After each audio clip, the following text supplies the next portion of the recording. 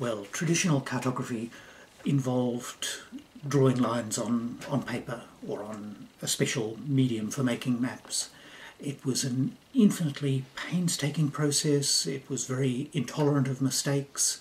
It required a lot of training and a lot of care and technical knowledge. So there was really only a relatively small number of people in the world who could draw beautiful maps in the past. Now, what digital technology has made possible is that scholars whose areas of expertise lie elsewhere, lie in history or in politics or in sociology, to make maps which illustrate their work. So rather than having to work with cartographers, we can make the maps ourselves. Now, there's actually no problem at all with working with cartographers.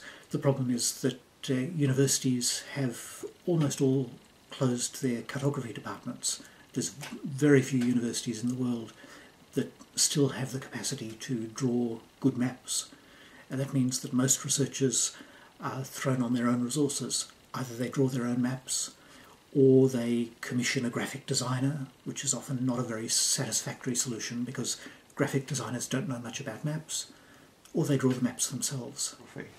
I started off with computer graphics, with digital maps, but in those days computer hard disks were very small. I can remember being very excited when I moved from 500 megabytes to 1 gigabyte. And I also started when CorelDRAW was still version 3. It was a very slow, clunky program.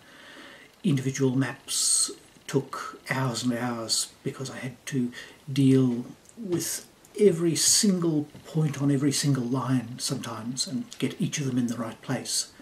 The modern versions are so much easier than the older versions were.